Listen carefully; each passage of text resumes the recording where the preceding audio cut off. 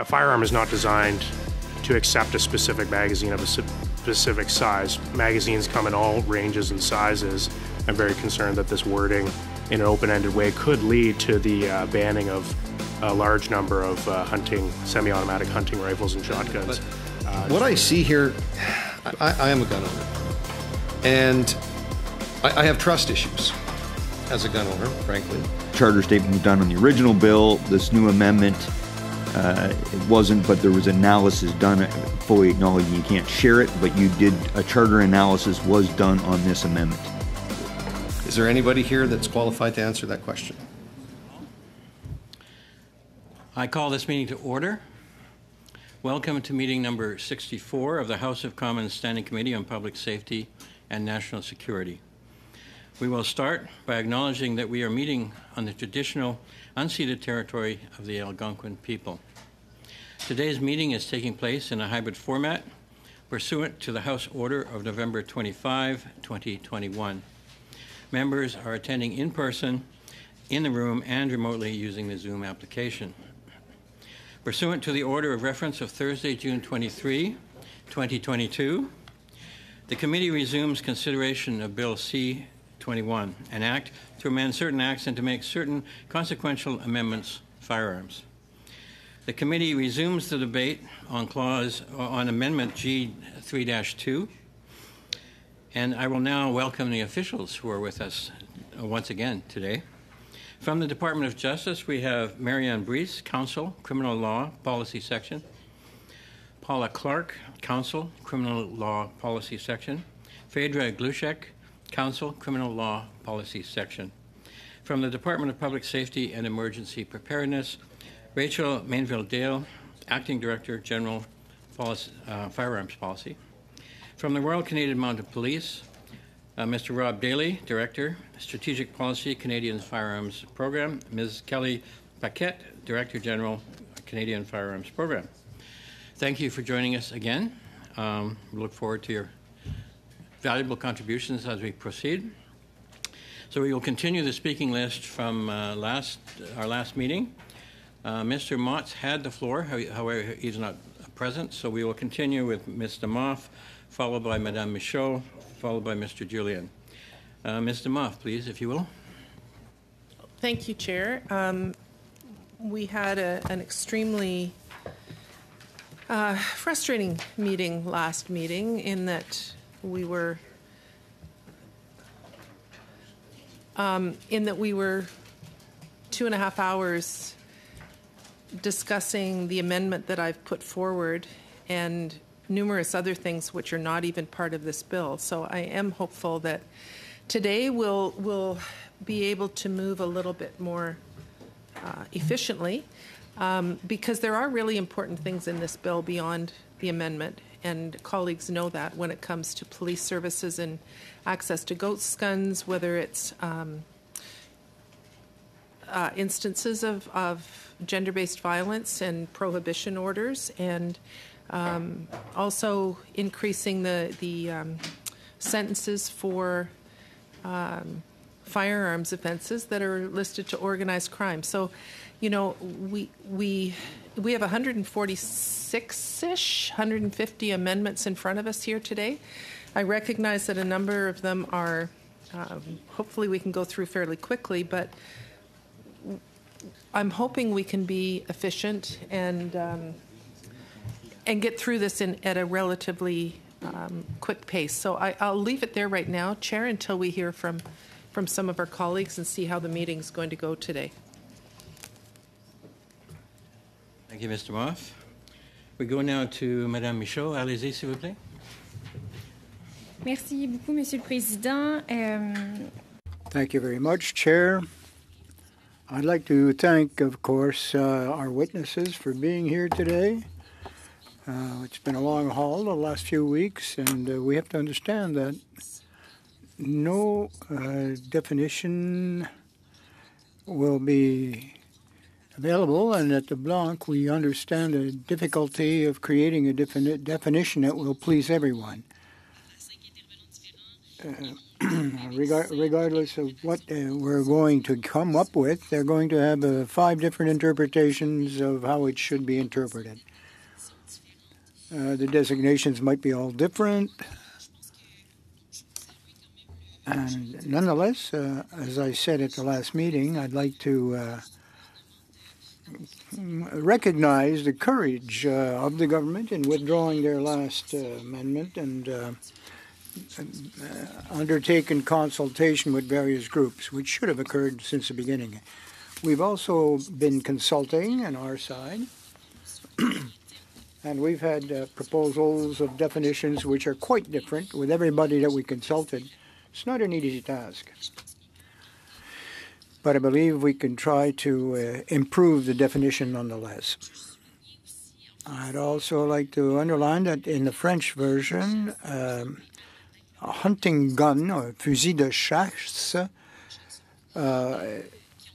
is a very common expression, and it's not bad to use it because a lot of hunters will recognize it. So it was simplification, common language, if you will, and it will assist in communicating with the public. The definition is acceptable for that particular firearm. We might be able to improve it further,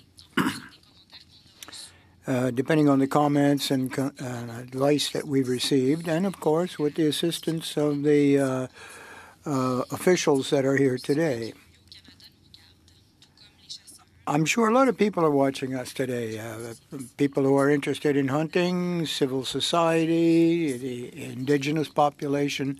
So we have to make this the best law possible so that we can try to satisfy as many people as possible, all the while maintaining public safety. Now, there is point 1.2 with the detachable multi-cartridge charger, magazine, I should say. A weapon would become immediately illegal if somewhere in Canada someone decides to sell a high-capacity magazine for these weapons. Now, the intention of the manufacturer is quite unknown.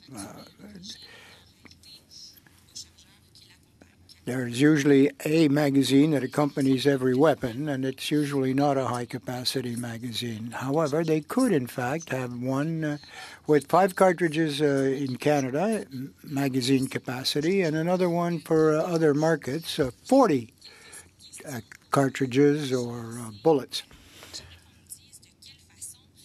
I'd like to know how we might determine if the manufacturer's intention has not been initially to provide a 30 charge magazine with these assault-type weapons. Or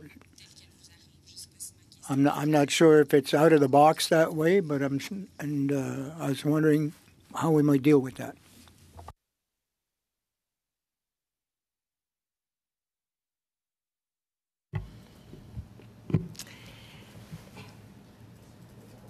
So every firearm in their specifications, designs, they will identify what cartridge magazine is intended for that firearm. So in the ones that, and they're all over the map, like some of them can come out with 2, 4, 10, 20. Others are originally designed just for 2 and 4. It really depends on the manufacturer or the designer of a firearm and the firearm itself, of what type of cartridge magazine it will be designed for. Je vous remercie et thank you for that. Now, when we're talking about classification or categories, there's no regulatory. If a weapon has already been classified as unrestricted, what factor would you insist on? If there's no statutory or regulatory changes, are there other factors involved in the classification? So this definition would be prospective, so it would be for the future. But given the classifications today, it does not take a cartridge magazine into consideration for classifying a firearm as non-restricted, restricted, or prohibited. Je vous remercie pour Thank you. And for an example, perhaps in Canada, if we have a charger of 4 cartridges and the United States is being sold with a 20 cartridge magazine, is there a mechanism, a process by which we could review the classification in the context that there has been no regulatory or statutory changes?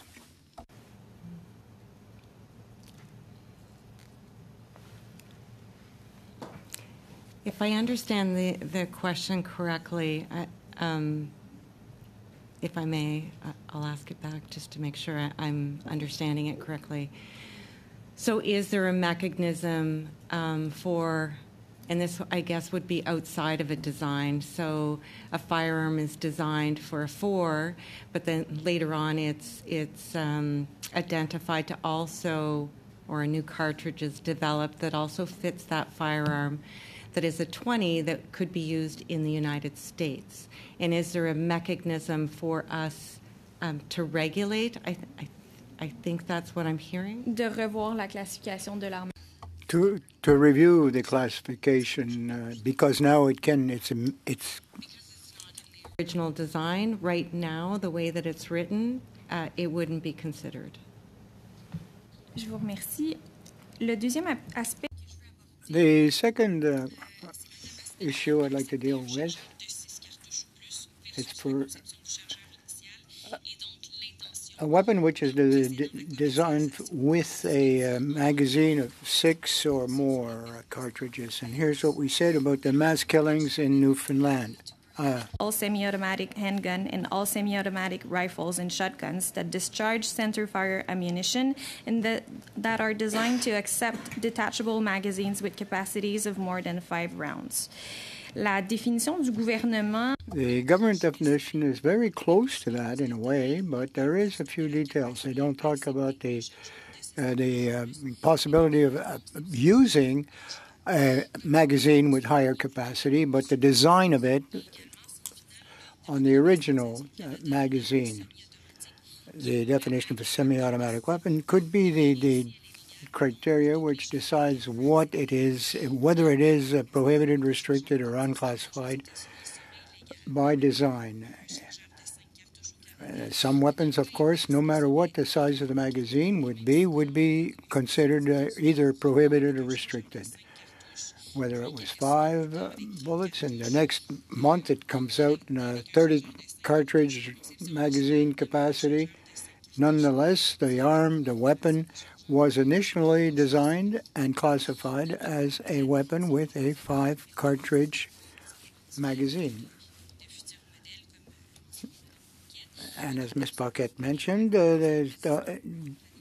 we have yet to classify all future weapons as we don't know what they are. Mrs. Michaud was asking at the last meeting, if I understood correctly, they're talking about a prospective definition, so it doesn't yet exist.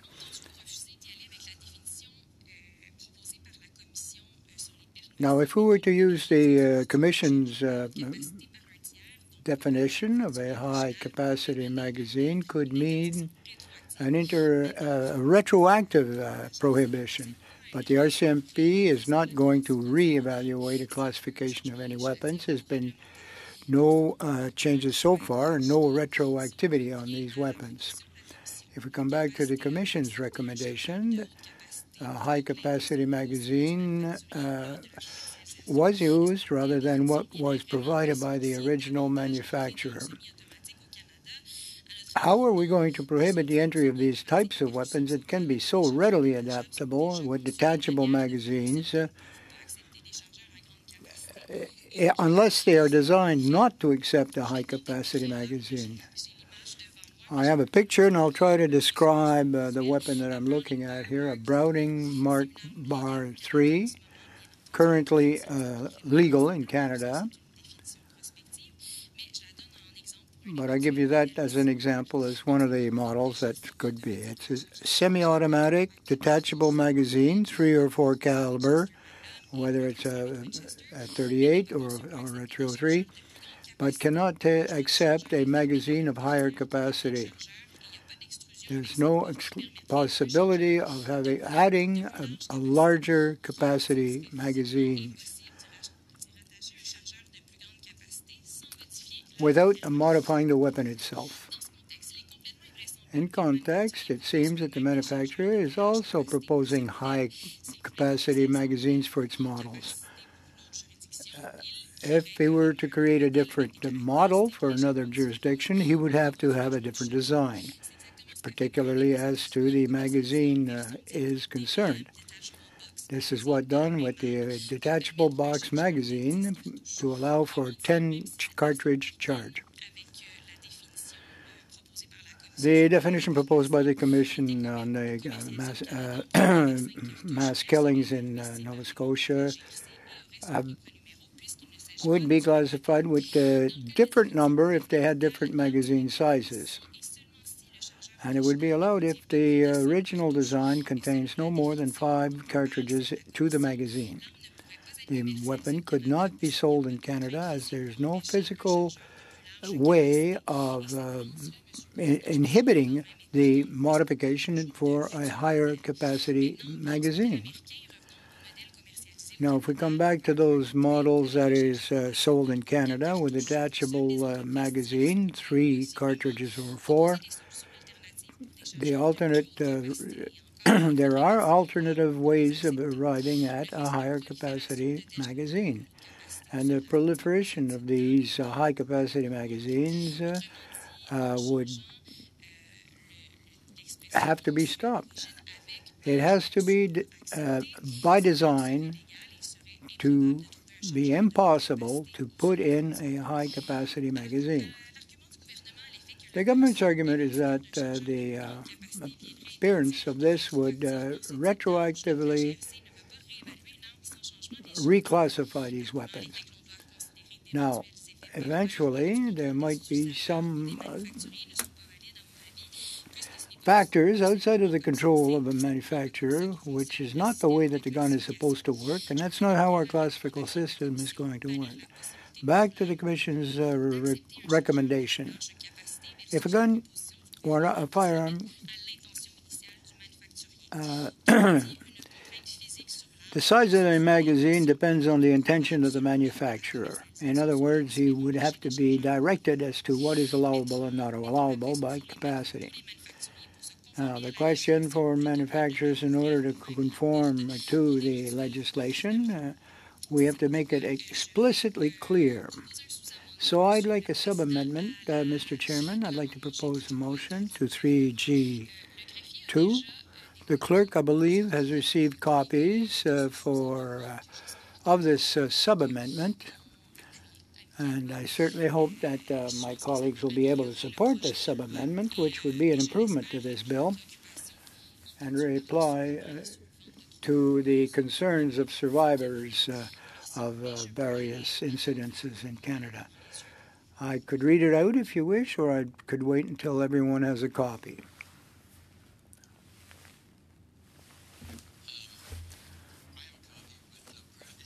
Short, perhaps you could read it out. I think it's been distributed by the clerk.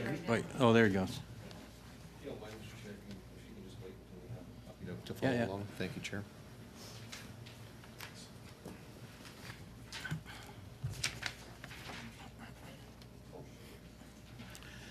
So I think this would be an amendment to the motion that's before us, not sub-amendment.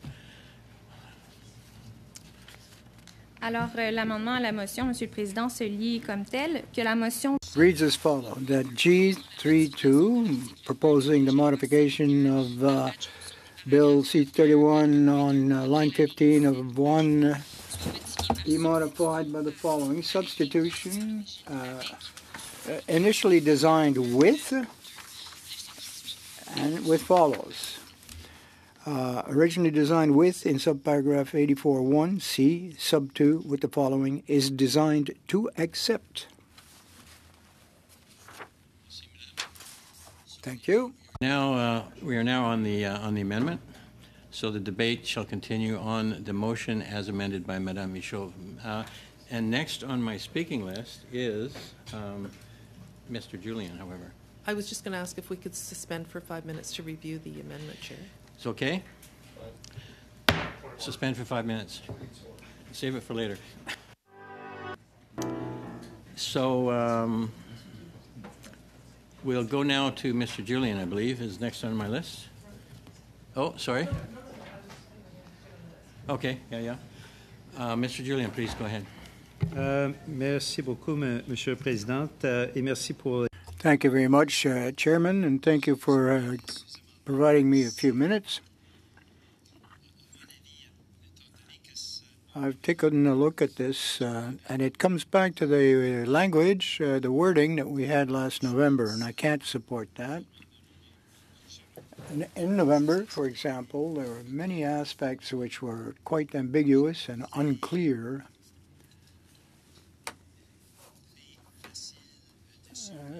Not too easy to understand exactly what the end purpose was. I think that the department has done a good amount of consultation. And while I can understand the sub-amendment, I don't see how it really makes a significant difference to the current amendment, so I'm going to vote against it. The issue of time within this committee, we've accomplished in 2.5 hours one amendment on Tuesday. Now, you know as well as I do in terms of the math, 145 amendments at 2.5 hours each, 390 hours. I've suggested before that we need more hours per week to really engage in this issue, particularly in light of the urgency around ghost guns and the fact that law enforcement is looking for these measures. And so it seems to me, if you talk about that number of hours, 390 hours, and only 4 hours a week, we're talking about 90 sitting weeks, which would mean, I'd suggested on Tuesday, that the pace we were going would mean that we wouldn't be completed clause by clause until October 2024. But given that we didn't complete the study at the end of, or that amendment at the end of the day on Tuesday, we're actually talking, surprisingly, Mr. Chair, about October 2026. It would take about 3.5 years at our current pace to go through clause by clause on this bill. And given the importance, protecting victims of domestic abuse, ensuring that ghost guns are actually tackled at a time we're seeing an exponential rise in the number of ghost guns anecdotally across the country, certainly in the United States, where they compile those statistics. We're seeing a marked increase in the number of ghost guns, which is why the Biden administration has cracked down. And over 20,000 ghost guns have been seized in the past year. This is an emergency, and I agree that the government made a mistake in tabling amendments back in the fall that were not clear and have led to this delay. But I think two wrongs don't make a right.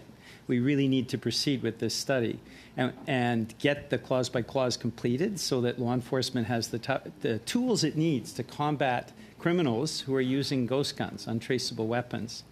So I'm hoping I get unanimous consent on this, Mr. Chair. What I would like to propose by unanimous consent, because that's the only way it can happen, is that we request an additional 20 hours of hearings next week. That would mean 24 hours of committee hearings next week to go through clause by clause. I don't believe we can wait years before this bill is finally adopted. We need to move forward. And so I hope we'll get unanimous consent in order to do that, to request an additional 20 hours of committee time next week to add to the 4 hours that are already scheduled. Thank you, Mr. Julian.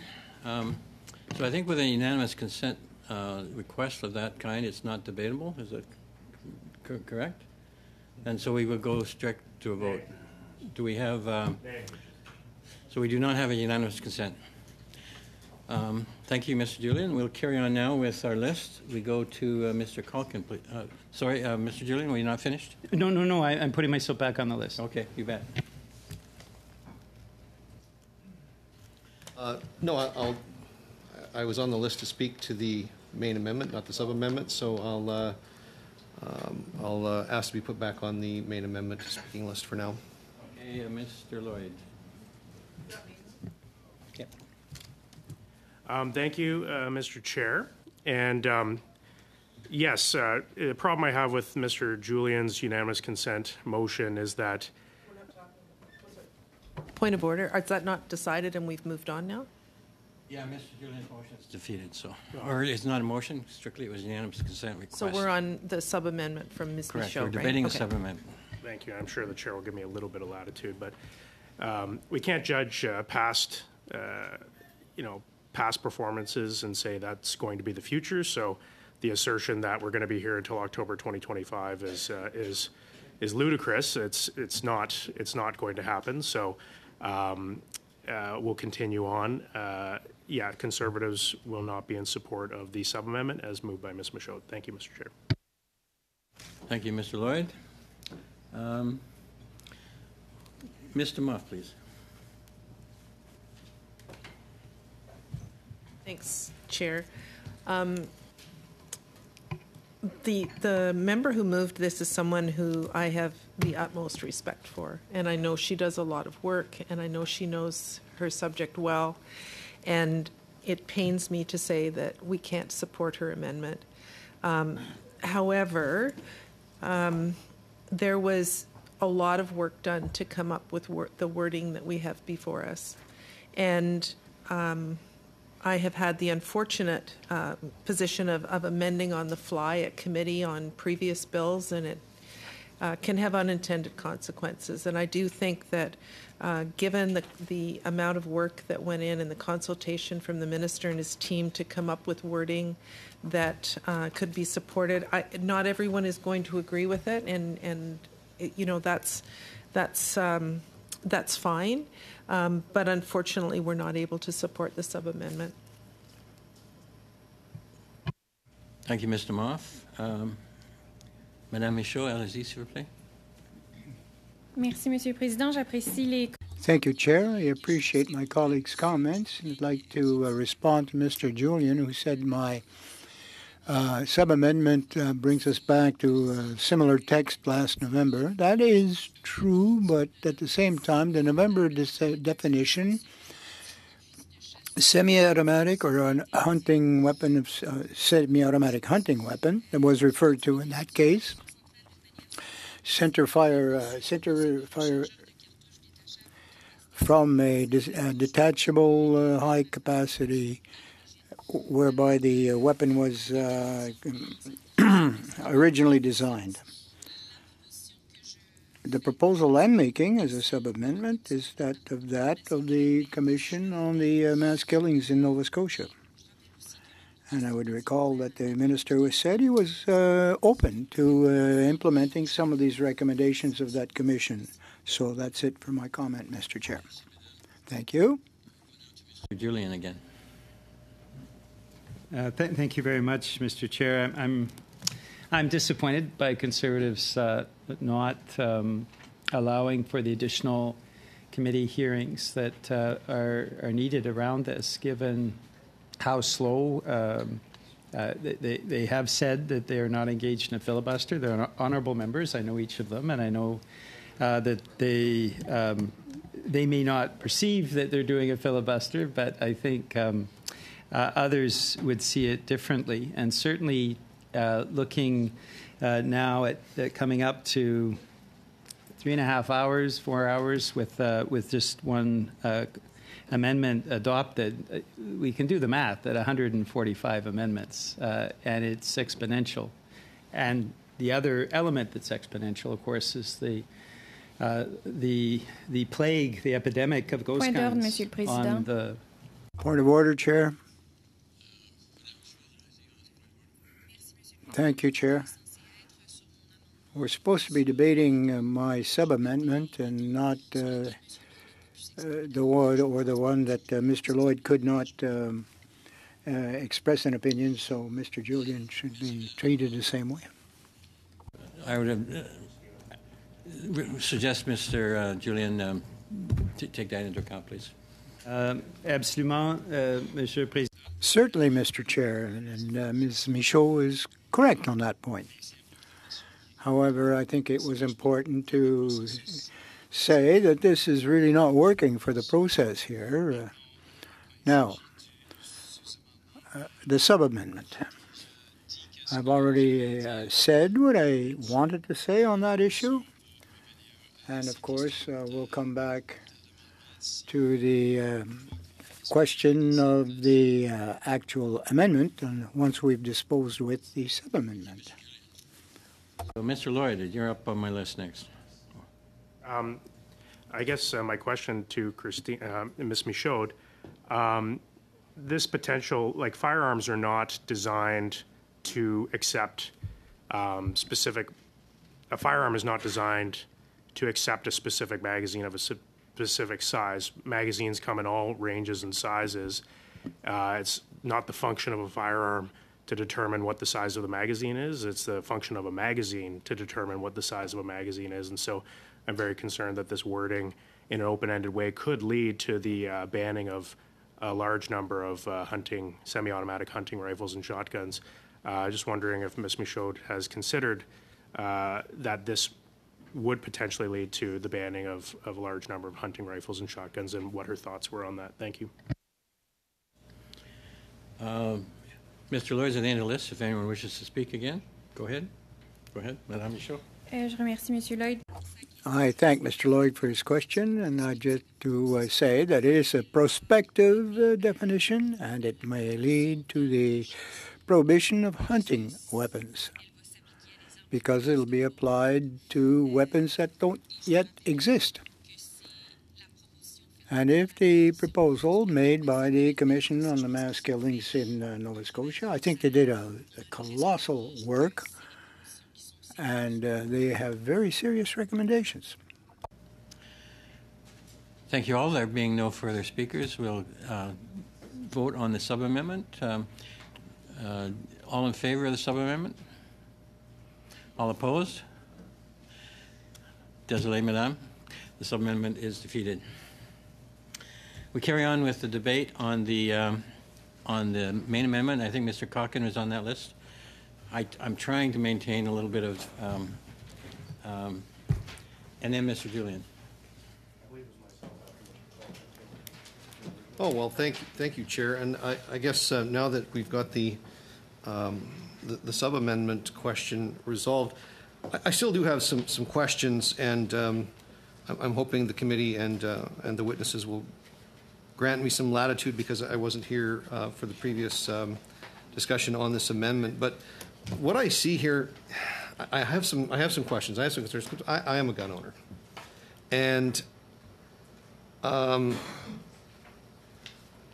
have trust issues as a gun owner, frankly, with a process that provides a definition and yet still provides another way to circumvent the definition.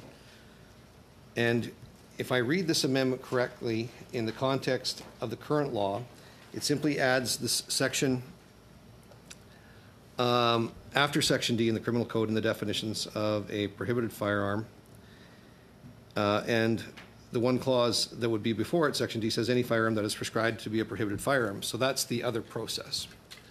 So notwithstanding all of the discussion that we're having about Clause E being added into the prohibited firearm definition in the Criminal Code under 84.1, there is still an ad hoc way to declare a firearm, whether it meets or doesn't meet the definition that we're debating today, as a prohibited firearm, as has always been the case. And I think that's what genuinely frustrates law-abiding firearms owners, is the stroke of a pen method that somebody somewhere can just arbitrarily use that other process. So I'm just putting on the record, as a gun owner, that I am genuinely frustrated that we're spending so much time discussing a definition for which there is a process to completely circumvent the definition.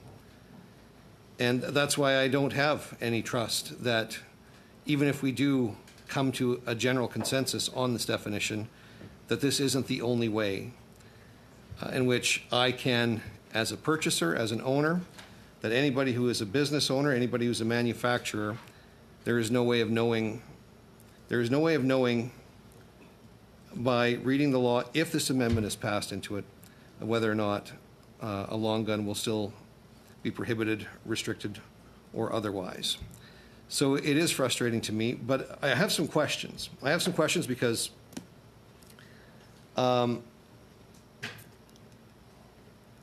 it deals with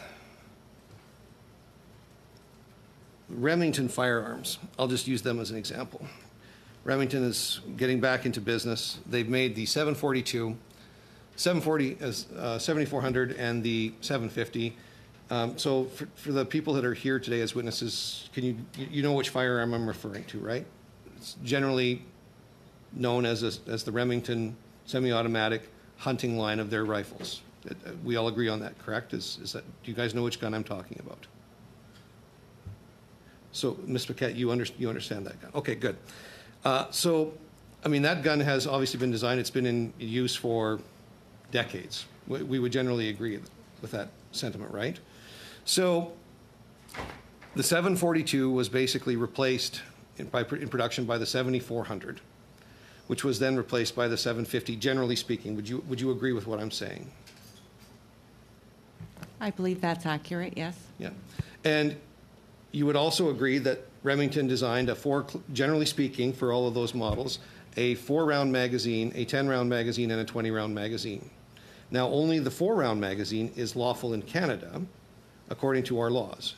Am I correct in how I'm interpreting that?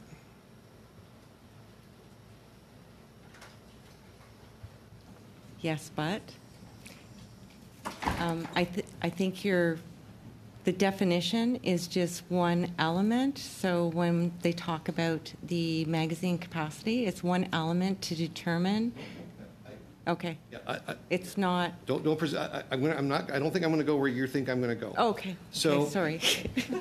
So the magazine issue is a completely separate issue, in my opinion, and unfortunately, because we actually don't have clarity, the first thing that we should actually be getting clarity on before we're discussing any of these legislative changes should be the one that actually deals with magazines. But all we have right now is what we currently have in regulation plus what the minister has said they're going to do, which means that I'm now guessing as a parliamentarian what that magazine legislation or legislative change or regulatory change might look like. But Remington is now getting back into the business. They've made announcements that they're going to create a new line of firearms. I'm assuming that it'll be based, and hypothetically speaking, but I mean, they're not going to reinvent the wheel. If they create a Model 800, small design changes, it's not the 742, it's not the 7400, it's not the 750. Let's just give it a number. Let's say it's the 800. It's a semi-automatic rifle. They're going to manufacture a 4-round magazine, a 10-round magazine, and a 20-round magazine, and introduce it to the marketplace. Is your interpretation of this piece of legislation, if it came to pass as law, is a Remington 800, if that's what they decide to call it, designed and manufactured on or the day. If they come out to the marketplace with that, they get the patent after this becomes law, is that Remington 800 now, because it comes with a 4-shot magazine, a 10-shot magazine, a 20-shot magazine, because it'll probably be interoperable on the platforms, as almost all the 700 platform is that firearm, is your interpretation, and would your recommendation and advice to either an order in council or whatever the process be, would your advice be that Remington 800 is prohibited? I don't think the witnesses can speak to their advice, but they can give you answers to your questions about their interpretation.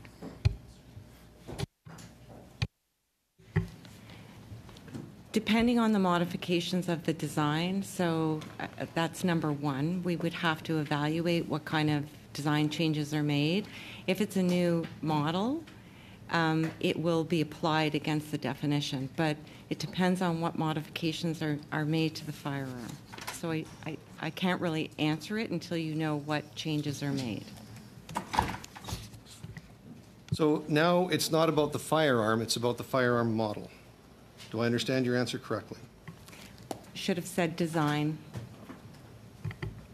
My mistake. Well, this is important. This is important for firearms owners to know. These are the questions and concerns that I have. So if that was the case, in theory, if a Remington 800 semi-automatic 30-06, because of an interpretation of this clause and an interpretation of the designs, even though it's interoperable now, its magazines and everything is interoperable with a Remington 750, a Remington 7400, and a Remington 742, would that put in jeopardy the firearms that are currently owned legally and would hopefully still be legal in this country? Would it put those models in jeopardy? Because it's just a different... I have had numerous Chevy pickup trucks. They're all 2500s, they're all Duramaxes, and they're all different over time. This is just a different form of the same thing, is what I'm trying to get at. And if the new form of the same thing is prohibited, then I can reasonably presume that the old form of the same thing will be prohibited. Am I wrong?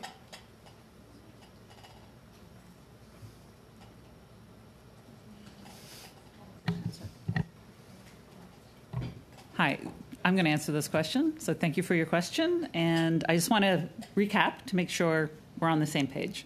Your example is a new firearm that is designed in the future and produced in the future, yes? That is capable of... It might be. It might be the exact same firearm, just marketed differently with a different model number.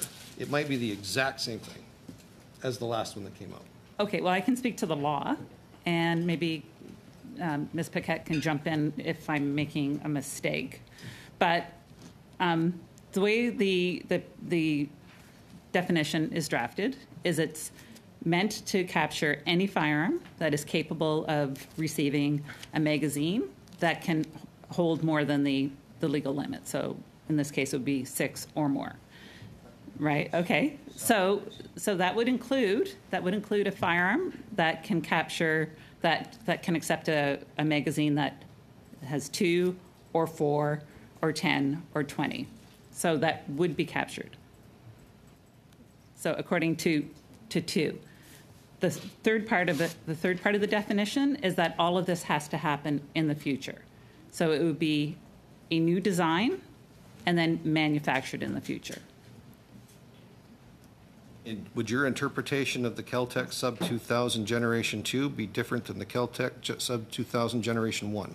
Okay, I don't have the technical expertise to answer that question. I would defer to the CFP for that.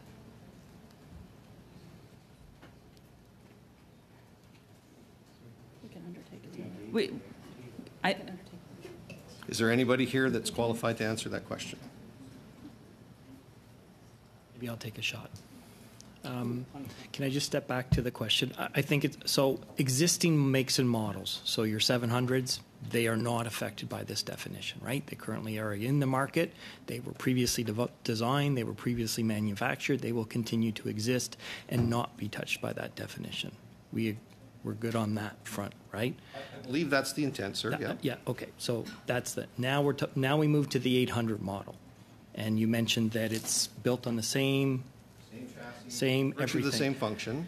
If there's not a material change in the design, so again, I'm going to be hypothetical here, but let's predicate it under the fact that based on how the manufacturer comes out and markets that new model, how it markets, so basically is it defining it in any way different?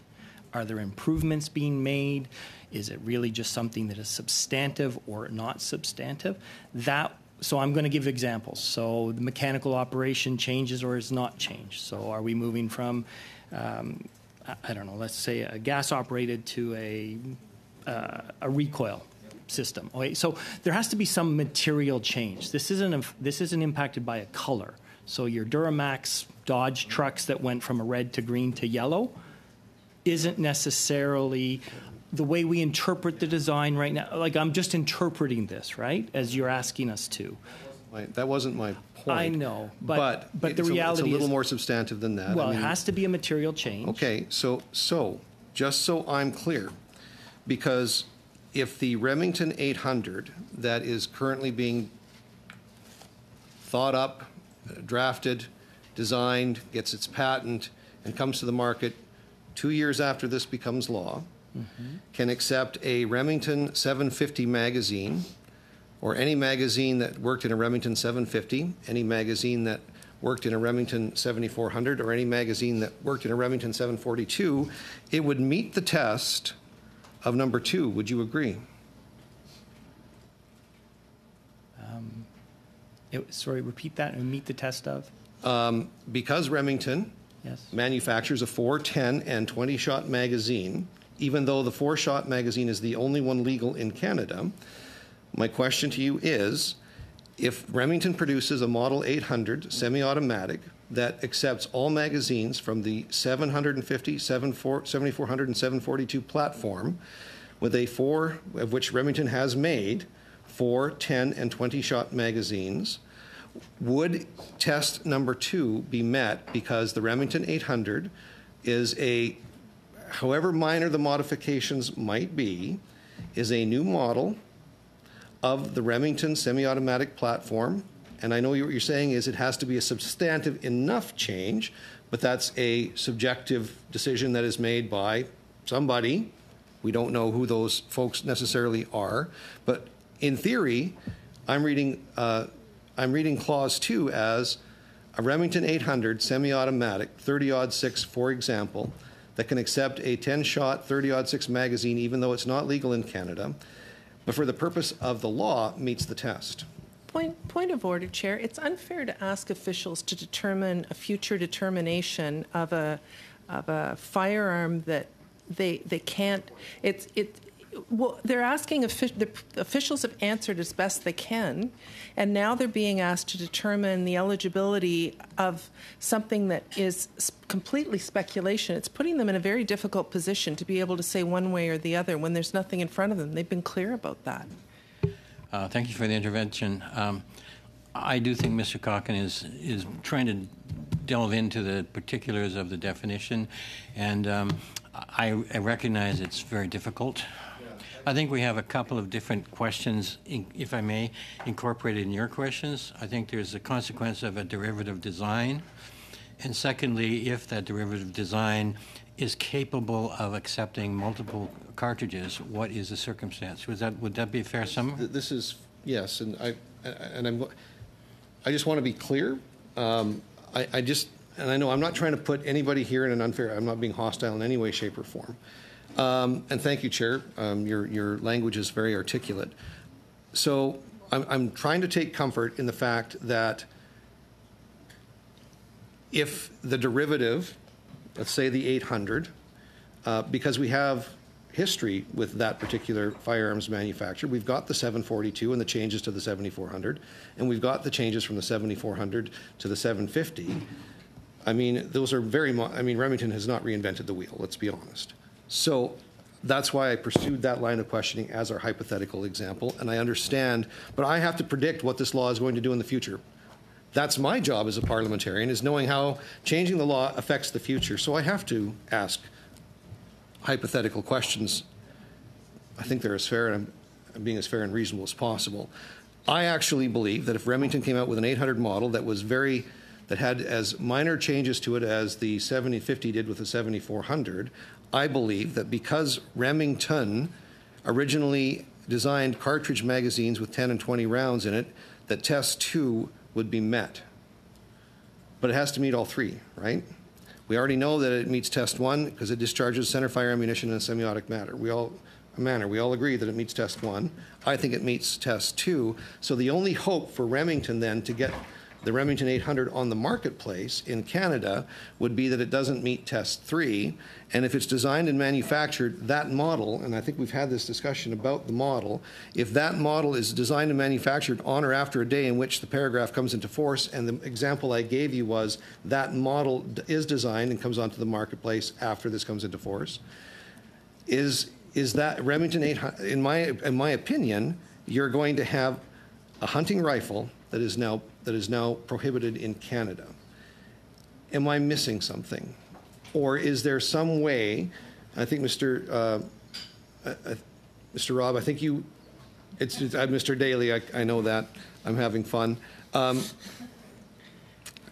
Daly, is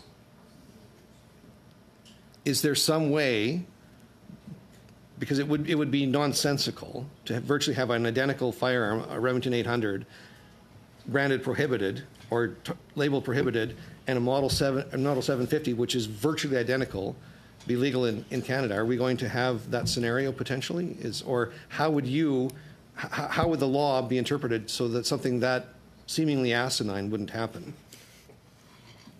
Well, I think hanging on your words of virtually identical is a bit of a challenge, because then I would say if I take that for face value, there's not a new design here. So it doesn't meet Test 3. That's how I get, and I think that's the best I can do in a hypothetical situation, right? Again, it comes back to the determination of whether or not this is actually a new design post this coming into force. See the word new anywhere in the amendment in regards to a design. Yeah. Am I missing something? Yeah, what we did have the issue in Test 3 was the original design, right? So I'm referring to then the opposite of. Well, that's what I need. I need to know how the interpretation and how the implementation of the interpretation is going to work. So if this model that you're speaking of, the 800, right? Okay. If it is virtually identical, right, then we would be using the original design specs. The original. What would you say, based on your experience and knowledge of how the program has been administered over the years, how significant would the design have to change in order to be considered then a new design? Is there some examples that you can, because I brought up the Kel-Tec Generation 1 and the Kel-Tec Generation 2, virtually the same firearm, other than, actually I think the stock is all that really, or the way the stock works is all that really changed. Can you give me an example of would it have to be going from a gas operated to I don't see that to be a significant change, but maybe you do. I don't know. It could be that. I mean, I think it would have to be taken in a number of different criteria, right? So I gave some examples of the mechanical operation. It could be other things. It could be the size, the change in the frame size as well, the receiver frame size. That could have an impact as well. That would precipitate potentially us looking at it as a new design. Again, it's difficult to run hypotheticals through at this level, but again, I think we've given some examples of what would precipitate us to look at this as a new design. It would also be how the manufacturer is pushing out the material in their literature, right? Also how they're describing this firearm. So I think it's a combination of several features and factors that will go into making that determination. I can't just give you one specific feature and say, as long as they meet that, then they're in or they're out. And it would normally be either the manufacturer or an importer that would send you a firearms reference table, or be applying for a firearms reference table ruling on the classification. Is that not how that works? Yeah, or a designer, yeah. Yeah, okay. Yeah, and we would follow up. Thank you, Chair. Thank you, Mr. Calkins. We go now to Mr. Julian. Go ahead, please.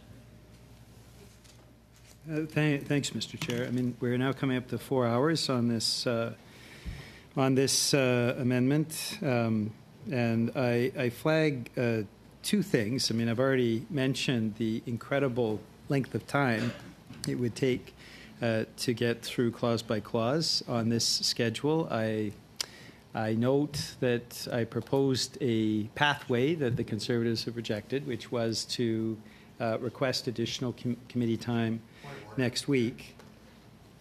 Mr. Lloyd, on a point of order. This isn't on the subject of the amendments. This is on the subject of his unanimous consent motion, and I think he should get back to the topic at hand. Thank you. Thank you for your intervention. I think it is certainly pertinent to committee business. I think he's moving along into the amendment itself. Well, it is absolutely appropriate, Mr. Chair, to speak of the time that has been spent on this amendment. Absolutely appropriate, as the member knows. The amendment itself is 7 sentences. It was received days ago. I'll recall getting 500-page omnibus legislation during the Harper government years that we were debating 24 hours later. And now we're days later, and a 7-sentence amendment is not being moved through at a time when we have 145 other amendments waiting after that. So it is pretty clear to me that what we are experiencing is a full-on filibuster. And given the size and scope of the important issue around ghost guns and what law enforcement are calling for, I think that's a real problem. And I think we'll have to find other solutions to this filibuster. On the amendment itself, it is very clear. I thank the officials. They've been very clear in terms of answering the questions. To my mind, in some cases, we're talking about questions that have been repeated or that are rhetorical. And hypothetically, when we know that we have legislation and regulation follows and then things are implemented, to go to the point where we're asking questions that are more properly in the latter stages after the passing of the legislation, I don't feel that's the right way to go. So I flag the incredible amount of time that has taken this week at a time when the committee should be moving forward. And I think if the Conservatives are not willing to schedule additional committee meetings, I think we have to find other solutions to this. I'll be voting in favor of this amendment. Thank you, Mr. Julian. On y va maintenant, Madame Michaud. Allez-y, s'il vous plaît. Thank you, Chair. I'm a little disappointed that my sub-amendment was refused, but I must say that the definition that we have before us is acceptable for this reason, that I will probably bend towards accepting it. I think the members have got answers to their questions, and we're almost ready to go to a vote on this particular amendment. It's been a long time we've been waiting for this legislation, and of course we hope that it can move forward more smoothly after this one. Thank you. Mr. Lloyd. Followed by Ms. Damoff. Mr. Lloyd. Well, thank you, Mr. Chair, and perhaps Ms. Damoff's intervention might not be necessary, but we'll see. The Conservative position is that this definition remains flawed for many reasons, including the reasons just eloquently brought up by my colleague, Mr. Calkins. There's some uncertainty in this definition. And the definition also does leave it open that hunting rifles and shotguns will be banned on a go-forward basis. Also, this government has seemingly left the door open through a proposed advisory council and a mandated parliamentary review on a definition. And so we don't know what those will recommend, but it's certainly leaving the door open for a future revised definition that would go forward and ban hunting rifles and shotguns. And we should remember what the Prime Minister did say not too long ago, that, quote, there will be some guns that we have to take away that will be used that are used for hunting purposes, end quote. So Conservatives will continue to hold this Liberal government to account. We will continue to stand up for law-abiding hunters and sport shooters so that their hunting rifles and shotguns will not be taken away. And in order to assuage the concerns that Mr. Julian has brought up on numerous occasions, I will say that Conservatives are ready to vote on this matter. Thank you. Thank you, Mr. Lloyd. Ms. Damoff?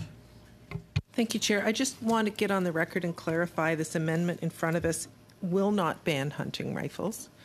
And to speculate on future firearms that may or may not be banned and give the impression that we're trying to ban hunting rifles, ban these are firearms that don't exist. So, there tends to be clips that get out there, often including me, that then give the impression that we're doing something that we're not. So we are not banning hunting rifles, so I want to be very clear on that. And I do want to thank colleagues for the work that we've put into this, and I'm pleased to hear that we're going to get to a vote, so I will end it there. I would like a recorded vote, though, Chair. Very well. Mr. Clerk, would you carry out the vote, please? Ms. Damoff? Yes. Mr. Cheng? Yes. Mr. Gahir? Yes. Mr. Morrissey? Mr. Shifke? Oui.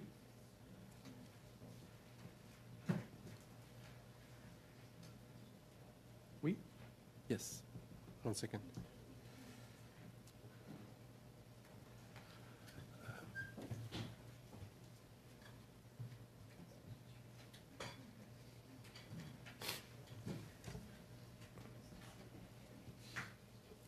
My apologies. Mr. Ruff? Against. Mr. Lloyd? No. Mr. Shields? No. Mr. Calkins? No. Madame Michaud? En faveur. Mr. Julian? En faveur. In favor. 7 in favor, 4 against. Thank you all. So the motion carries. I know we all have the bruises. Thank you all for getting us there. Wouldn't that be nice? Okay, in that vein, we have until 6, but I think if we go to 5:45, it will be the full 2 hours that we were allocated. Is that okay to everyone? Yep. Okay. So carrying on, next on our list is NDP motion NDP 0.1. And I will note that if this motion is adopted, BQ2 and CPC2 cannot be moved because they affect the same line. Mr. Julian, if you please. Thank you very much, Mr. Chair. I'll be brief. I will flag that the original NDP member of this committee, Alistair MacGregor, has proposed this amendment, and it is his birthday today. So I hope that is additional incentive for members of the committee. I'm sure he would be pleased, as would the airsoft community. I mean, we're talking about very serious issues here. We have a framework in terms of the bill. I've mentioned previously the issues around airsoft, the issues around the manufacturers' loopholes that would be tightened up with the amendment that we've just adopted. These are important and serious issues. What has been flagged by airsoft, the airsoft community, and these are folks that enjoy airsoft the recreational way, and is the concerns around the bill treating them in what is really not an appropriate way. The intent of the amendment would be to take Clause 1 out, and basically that still allows members of the government to look at a possible regulatory approach. We understand that the government does have the ability to set regulations. Members of the airsoft community have been very open, as you know, Mr. Chair, in coming before this committee, and in talking with members of this committee to say that they're open to regulations around airsoft. But the reality is the current Clause 1 would have a serious impact on airsoft practitioners, as well as a number of businesses across the country. And so on behalf of Alistair MacGregor, who's been a strong champion of those who are airsoft practitioners, I'd like to move the amendment, and hopefully it will receive support from all members of this committee. Thank you, Mr. Julian. Is there any discussion on this amendment? Ms. Damoff, go ahead. Thank you, Chair, and I do want to thank Mr. Julian on behalf of Mr. MacGregor, because I do know he did a lot of work on this. I would like to give a shout out to the airsoft industry, who were incredibly willing to work to work with us to regulate the industry. I do have concerns about gas-powered airsoft rifles. It was something that we saw at the gun vault, and I do have concerns about those, the ability of those to be converted. While we won't be able to support the amendment, we won't stand in your way, because my understanding is the government can provide regulations. And as you had mentioned, Mr. Julian, the industry came here and told us that we're fine if you regulate age. We're fine if you look at regulating transportation and storage. We don't want these airsoft to get into the hands of kids and to be taken to a school and having a child killed because they're carrying their parents' airsoft rifle. So I do want to thank the industry sincerely, because they were incredibly good to work with and were very concise and came with solutions. And I thank you for bringing this forward, Mr. Julian. Madame Michaud, allez-y. Merci, Monsieur le Président. Je remercie. Thank you, Chair. I thank Mr. Julian for his comments, and Mr. MacGregor, for whom we worked with whom we worked with during the other committee. And as Ms. Damoff has just said, we can see to what point, according to the RCMP, to convert an airsoft type weapon into a true weapon.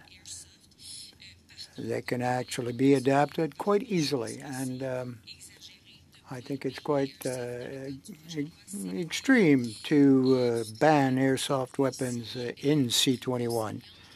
They came before us. They were quite open to be regulated and come under regulation. And Mr. Brian the representative of Airsoft Canada, when he appeared before us, said that the best way to reduce risks would be to ban the sale of these compressed air or gas-fired weapons to persons under 18 years of age, and of course to educate parents as to the important risks, perhaps even resulting in fatality, in the use of these, even if they're using BBs.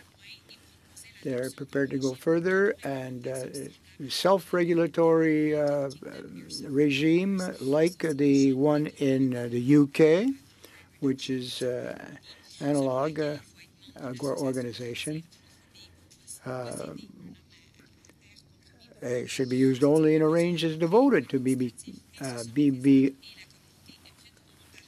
using weapons.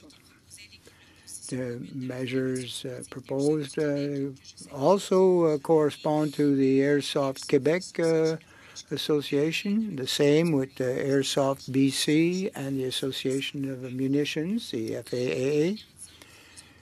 We would propose to the government to encourage Governor and Council to cooperate and consult more closely with these associations for compressed air weapons, and convince with them to find a solution to this issue. I have a question for the officials that are here today. Can they confirm that there does exist a possibility today for the government to regulate airsoft weapons without them being mentioned specifically in Bill C-21? Is there not another way out, if you will, to regulate airsoft weapons, but not by including them in his bill? Well, we'd have to do a more fulsome analysis as to the policy repercussions of that particular proposal. I suppose it is doable. Anything is possible with the correct political will. Thank you. Given that it would be possible to do so, I would like to propose a sub-amendment which would allow the government to regulate these category. As you say, anything is possible. I would vote in favor of Mr. Julian's motion.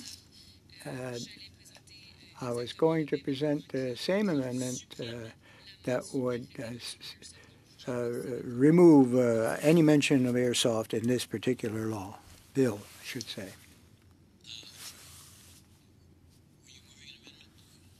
No, okay. Non, Monsieur Président. No, I don't need to at this point. Thank you, Chair. Mr. Lloyd, if you please. Thank you. This is going to be a question to officials. So I do note that the legislation that is seeking to amend does draw a distinction between replica firearms and antique firearms. So it does not apply to antique firearms as far as I understand. In antique firearms, the definition is a firearm that was produced before 1898. That seems to be the date. Now, we received witness testimony, a brief from the Toronto Artillery Foundation. And the Toronto Artillery Foundation operates a number of old, but these are World War II era, so that'd be post-1898, 25-pounder cannons, which are used for, ceremonial public purposes. These have, I think, tremendous value for ceremonies. We have the 21-gun salute here on Parliament Hill, as a tourist attraction. And so I just want to get some explanation from the witnesses here. Does this impact these 25-pounder? Would they be classified as firearms? They wouldn't be given an exemption under antique. What is the state of these cannons in the legislation, in this amendment? There's nothing in the amendment that changes the current law around antique firearms. But it's not an antique firearm. Sorry. So your question is? Because it's a World War II era, so that's 1939 to 1945, so it's not covered under antique firearm. Right. Okay. It's not technically maybe it's a replica firearm, but these are real cannons, I believe. And I believe under the joules and the bore diameter, could these firearms be banned under an amendment like this? So as the proposed amendment, if these were actually regulated firearms, so if they had a velocity over 152.4 meters per second and had a muzzle velocity in excess of 5.7, and if that's what they had, then they would be firearms, regulated firearms. And if you had a replica of a regulated firearm, then they would be prohibited. So the example that you gave would have to exactly resemble what your example is. It would have to exactly resemble a regulated firearm. In order to be exempt? In order to be captured. Okay. So if your example does not meet the definition of a regulated firearm, then it would not be a replica. Understood. Thank you. So that's the threshold now. Thank you. That would be the threshold. Seeing no more speakers, shall we vote on this amendment? All in favor of the amendment? Opposed? Carried. Thank you very much. That being the case, Point of order, Mr. Chair. Yes, go ahead. I will be wishing Mr. MacGregor a happy birthday on behalf of this committee. I actually meant to say that before I got carried away with saying the motion was carried. I'm so excited with all the motions we've been passing in the last few minutes. But I do also join with you in wishing Mr. MacGregor, and I expect the whole committee would like to wish Mr. MacGregor a happy birthday. Yes. One more successful trip around the sun is always a good news, right? Thank you all. Okay, so BQ2 cannot be moved because it affects the same lines. CPC2 cannot be moved, and that brings us to G5 in the name, I'm sorry? Oh, yes, of course. A very important part that I missed. Shall Clause 1 carry? All in favor? Opposed? Carried. Okay. So now, yeah, can't do that. Okay, now we go to G5. which is standing in the name of Mr. Nur Mohammed and Ms. Damoff. Thanks. Because my colleague, Mr. Nur Mohammed, is not here right now, I'm going to do what Mr. Julian just did and move it on his behalf, because I know it's an issue that both he and Mr. Shifke care a great deal about. We've already passed one amendment to do with ghost guns or 3D printed firearms, or as the police call them, I think it's privately manufactured firearms. We have a whole bunch of these, so I'm just so you know, Chair, I'll move them in Mr. Nur Mohammed's absence unless Mr. Shifke wants to move one. But this is incredibly important for law enforcement. I hope everyone can agree. What these amendments are doing is adding the words firearm parts to different sections of legislations to ensure that these privately manufactured 3D printed guns are not able to be used in the commission of crime. Thank you, Ms. Damoff. Is there anyone wish to speak to this amendment? Seeing none, let's have a vote. All in favor? Opposed? Carried. Thank you all.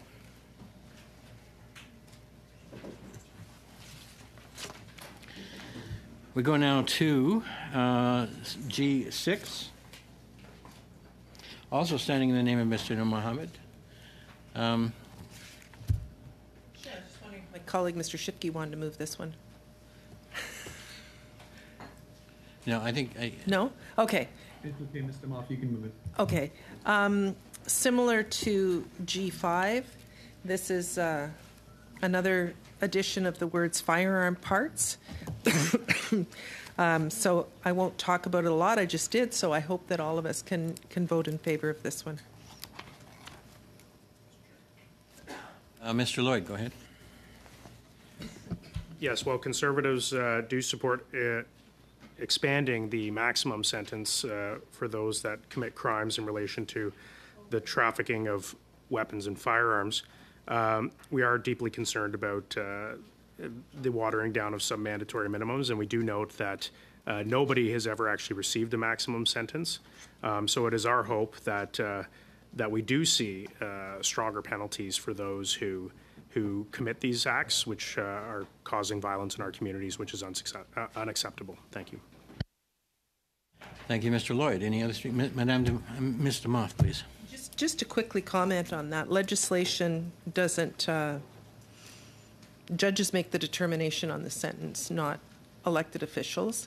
This does increase the I was incorrect about the, this does increase the sentence to 14 years from 10 years as it currently is, associated with weapons trafficking. So my own personal cheat sheet was actually wrong in what I had written about it being ghost guns. This is actually increasing the penalty to 14 years from 10 years. Thank you, Mr. Moff. Any further discussion? Seeing none, let us conduct a vote. All in favor of this amendment, please raise your hands. Opposed? Seeing none, carried. Thank you all.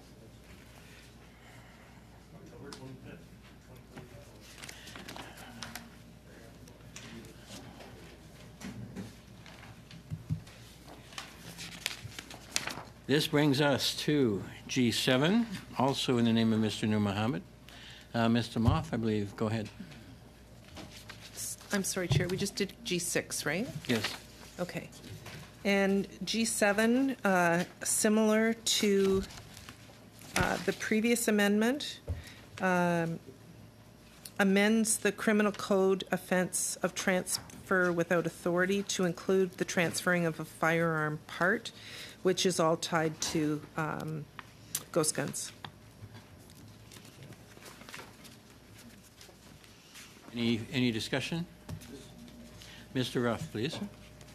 Just for the officials, so it's clear, I mean, we sort of discussed this briefly on Tuesday, and I know it's future, I think, amendments, but if you, as long as you have, this isn't going to require to have an ATT to actually move the part, as long as you have your PAL or our PAL Depending on the firearm, you're good to go, correct?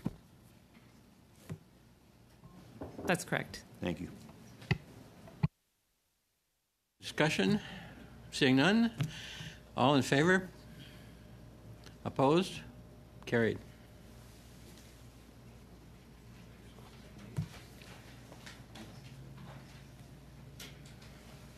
That brings us to G8.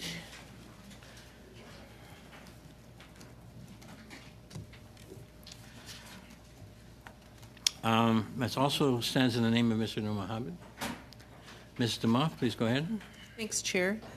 I think all of us who visited the RCMP gun vault were shocked at how fast and easy it is to 3D print a gun or a receiver, and also how readily available this is. So this clause sets about deals with computer data and the computer system used in new offenses. So this is new. It is extremely important for addressing the rise in ghost guns. You know, back in the day, you needed a gunsmith to be able to create these receivers, and you know, it was literally within moments that minutes. You know, while we were standing in the room, that the 3D printing was able to happen. So, if colleagues have questions for officials to clarify this, but these amendments will deal with adding offences to deal with the 3D printing. It will also make Canada a leader in the world when it comes to addressing ghost guns. I met with, I mentioned this at our last meeting, but when I met with Inspector Michael Rowe in Vancouver, he said that these weapons are becoming, they are the preferred weapon for hitmen. They are becoming the preferred weapon of gangs, and it gives us an opportunity as legislators to actually get ahead of organized crime instead of playing catch-up, and give police the tools that they need to be able to prosecute those that are manufacturing these firearms, sometimes in a home in a residential neighborhood. So I'm hoping that colleagues will support this amendment. Thank you, Mr. Moff. Mr. Lloyd, please go ahead. I do have some reservations and questions about this. I'll ask officials. Is it clear, I mean, in a court of law, if you're in possession of something, I mean, just being in possession of schematics for the construction of a ghost gun, I mean, there's nothing criminal about that. So the government has to prove that the possession of these schematics is for the purpose of weapons trafficking. Is that correct? That's absolutely correct, yes. Yeah, because I've had a number of, civil liberties people and lawyers come to me and say they're very concerned because, for example, if somebody had a manual for how to construct a conventional firearm that was even, a legal firearm, like a legal design to be legal in Canada, that's not what's being dealt with here, but you'd have to prove that they're planning to distribute that schematic for the purpose of committing a crime. Correct. There are two elements to any criminal offense, the mens rea and the actus rea.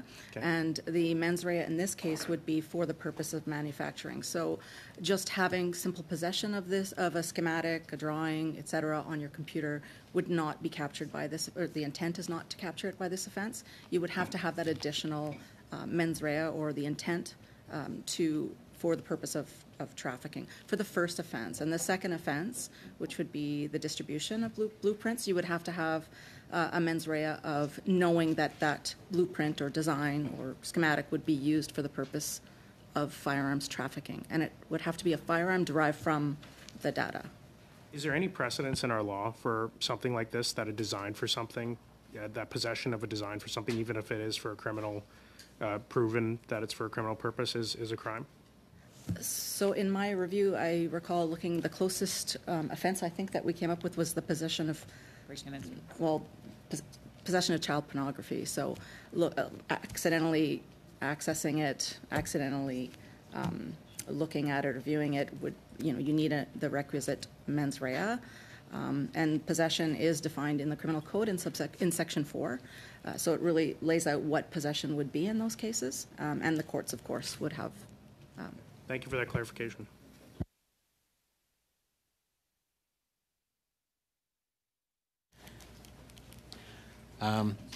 Thank you. We go now to Mr. Julian, followed by Mr. Ruff. Mr. Julian, please go ahead.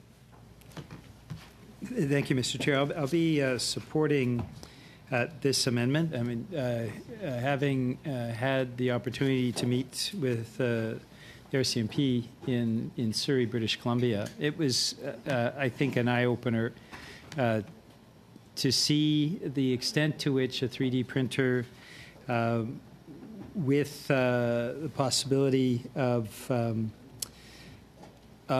certain software plus legally obtained firearms components obtained without a PAL, possession of ammunition, all of these things added together, and law enforcement officials indicated how difficult it was currently with the current law to do the appropriate follow-up. And as I've mentioned many times, I know law enforcement has mentioned this as well, the increase of ghost guns in the streets across this country in certain regions like mine has increased exponentially over the course of the last year or two. This isn't an issue that is slowly developing. This is an issue that is exploding. 20,000 seized ghost guns in the United States, and the Biden administration taking action. Canada needs to take similar action and equip law enforcement with the ability to crack down on criminals. And I think essentially Bill C-21 is becoming more of a bill that is cracking down on criminal behavior. These ghost gun provisions are vitally important to that. We have to crack down on criminals, cut off their source, and make sure that they do not have untraceable firearms. That's a danger to the public. There is no doubt. It's a danger to all of us. And so I'll be supporting this amendment. Thank you, Mr. Julian. Go to Mr. Calkins, please. Oh, I'm sorry. I thought it was Mr. Ruff. I lost track. Mr. Ruff, followed by Mr. Calkins. Thanks, Chair. Look, my question is very simple. I mean, look, I have no issues with the intent behind this amendment at all. And I appreciate the clarification from the officials to Mr. Lloyd's questions around the intent and everything. Has there been a charter statement done specific to this amendment? Because it obviously gets into some very gray, vague areas with all this lawyer stuff that I don't profess to be an expert on. So no charter statement was done specifically on this offense. The charter statement was tabled back in June of 2021, but we do an analysis of all of the government motions. Again, taking into consideration charter impacts, such as on free speech, in terms of distribution of these types of blueprints. So any charter analysis that would have been done is solicitor-client privilege, but we can say that it wouldn't criminalize merely distributing or publishing, and it would not impact on free speech because you have to have the person has to have possession with an intent. But you are clarifying the charter statement was done on the original bill. This new amendment, it wasn't, but there was analysis done, fully acknowledging you can't share it, but you did, a charter analysis was done on this amendment.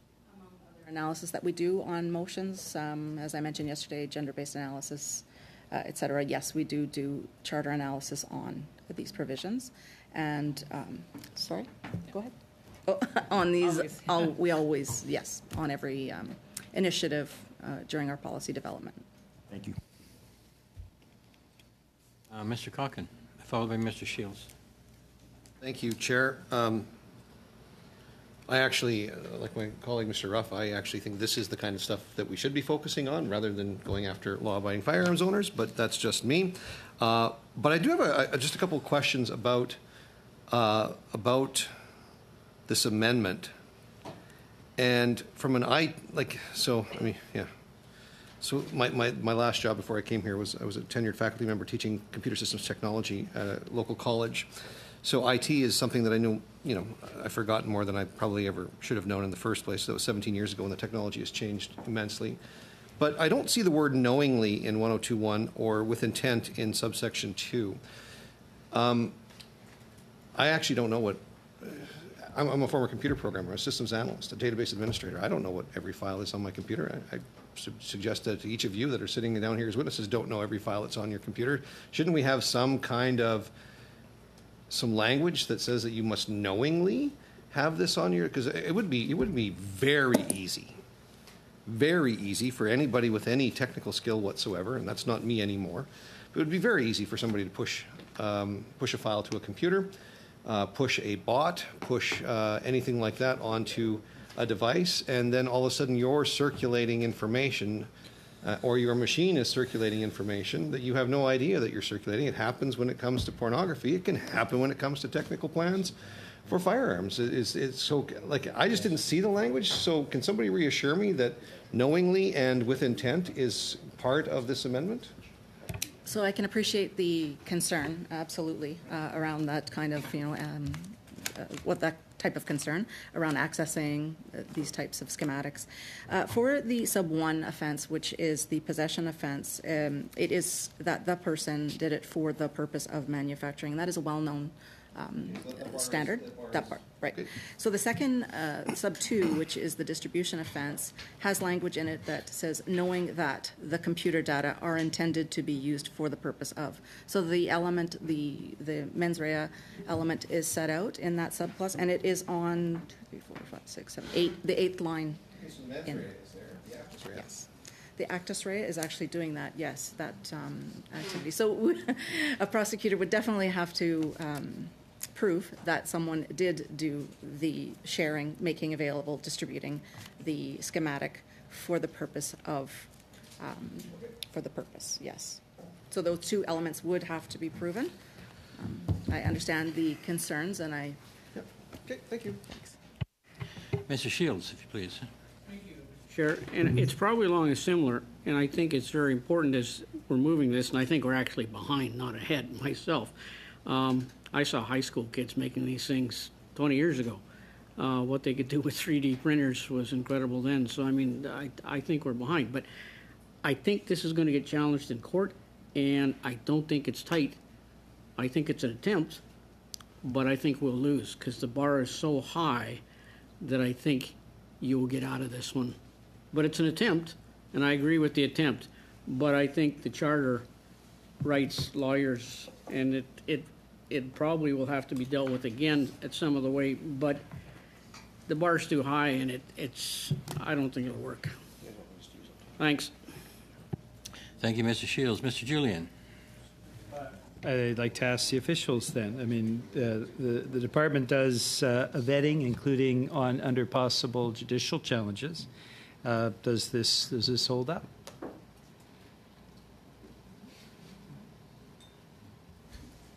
So obviously, advice that we give to our ministers is protected by solicitor-client privilege.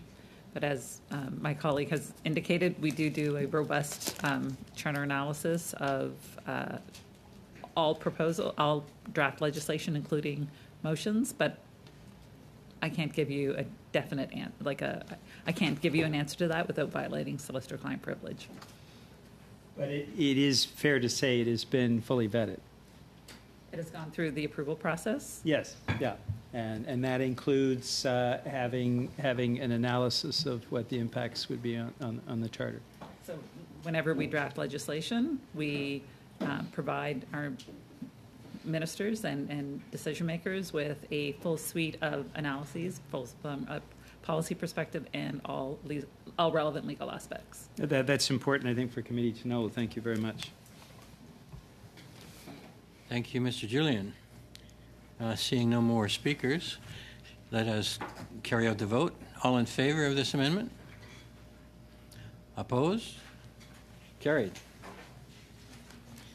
This brings us to G9. Standing also in the name of Mr. Mohammed, who will be stood in good stead by Ms. Damoff. I know he's going to be very disappointed he didn't get to move this, and his colleagues will see I did my own little cheat sheet on how many were ghost gun amendments. And so these are all amendments that are adding the word firearm part. So G9 is the same thing. Already said what I needed to say. There are multiple of these, so hopefully we can go through them fairly quickly. This one is adding firearm part to importing and exporting. So I'll leave it there. This is all existing legislation that just adds firearm part to it. Mr. Lloyd, go ahead. I did read some of the transcript of the last meeting, but was there sort of clarification on, like, part means an essential part, correct? Like, if somebody was talking about like a wood stock on its own, does that count as a firearm part? Thank you for the question. So I believe a motion on Tuesday was all barrels and handgun slides as well as prescribed parts. So it is limited to those pieces. So like essential components. Okay, thank you. A receiver and may Go I ahead. add on to my colleagues? A receiver and a barrel are already determined as defined as firearms in Section 2 of the Criminal Code. The definition of firearm part in G3.2 or 3.2. 3.1, sorry, adds these two additional barrels and slides. So those four parts would be prohibited if this passes and carries today. No, sorry, not prohibited. Sorry, would be firearm parts. Would be firearm parts. Sorry, I apologize to the committee. Can you just repeat those real quick? So, receiver, a frame and a receiver. Sorry, a frame and a receiver in Section 2 is considered a firearm. Those two parts. If it got frame or receiver. Sorry, not a barrel. A barrel and slide would be.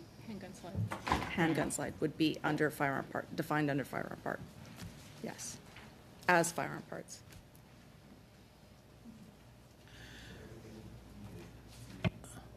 Are we good? We're good? Okay. Seeing no more speakers, let us, at breakneck speed, have another vote. All in favor of this amendment, please raise your hands. Opposed? Carried. This brings us to G10, also in the name of Mr. Nur Mohammed. So please. Thank you, Chair. Similar amendment, adding the words firearm part to give our police services and law enforcement the tools they need to combat ghost guns. Any discussion? Seeing none, let us have a vote. All in favor, say yes, or raise your hands. All opposed? Carried. That brings us to the end of Clause 2. So, shall Clause 2 carry? All in favor?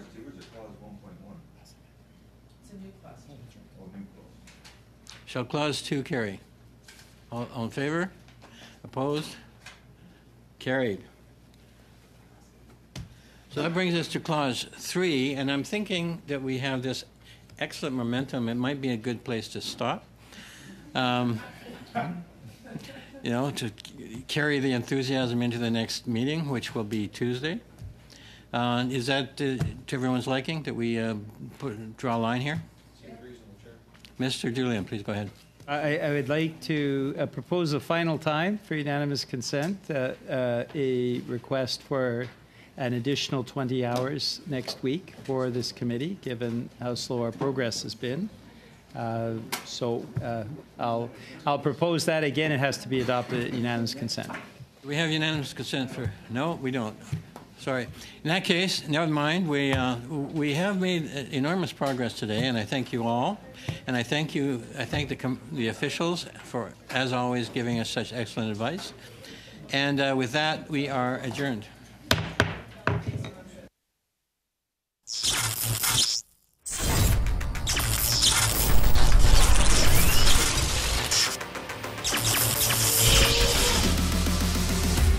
perfect.